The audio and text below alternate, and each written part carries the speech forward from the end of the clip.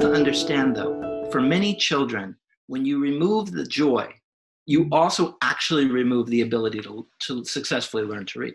So when we look at our reading proficiency numbers as a nation, the national report card, the national reading report card, we're at about 35%, I believe. Is it 35 for the nation and about 21% for underserved children? These are dismal scores. And we also need to understand that although the loss of potential is a tragedy, actually getting behind in your reading skills, every year it gets worse and worse and worse. And that this is often associated with not graduating high school. Yes. It creates huge problems with economics opportunities in the future. It destroys self-esteem. If everything in school is kind of contingent upon your ability to read, to know what to do, so you can't really do anything, and that's day after day, how do you have a positive self-image if every day you're struggling?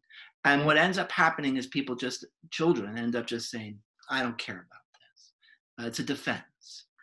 So there are so many levels of tragedy and that come from not loving reading and not experiencing this joy.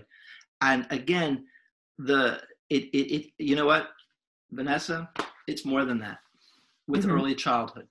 According to the American Academy of Pediatrics, shared reading experiences are necessary for full cognitive, social, emotional, and language development. We're talking about basic growth, basic health. This is why many doctors now, under the guidance of American Academy of Pediatrics, often through a program called Reach Out and Read, are prescribing books. So you'll have a doctor's visit and books will be prescribed. Why? It is a basic health need. It is a basic need for cognitive function, full cognitive potential, right? Full language potential, full social emotional.